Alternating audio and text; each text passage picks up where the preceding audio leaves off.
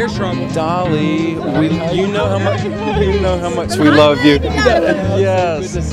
Hi. You are so talented. They did a documentary. It's called From Hollywood to Dollywood, and it was so neat. They did some really nice things. We love Coat of Many Colors. Thank you. We watched the movie with our family, Coat of Many Colors. So you were amazing in it. How was it to be how was it to be a part of the project?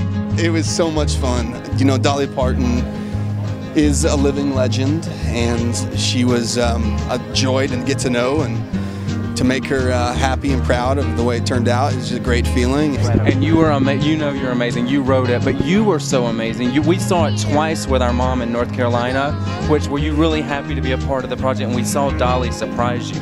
You know, the young girl that plays Dolly, Allie, she's so talented. Yeah. By the way, you said that you watched it with your mom in North Carolina. I was born in North Carolina. You were go Panthers? Are you going for the Panthers on the Super Bowl? Well, you were born in North Carolina. Now, when Dolly cast you in the film, were you so excited to be a part of the project? I was so excited and honored to get to be a part of such an amazing film with Dolly Parton. I mean, like that was very honored. And how did you feel the movie did so well with the ratings? They played it again, which is really doesn't happen a lot. They played it again on Christmas night. I know.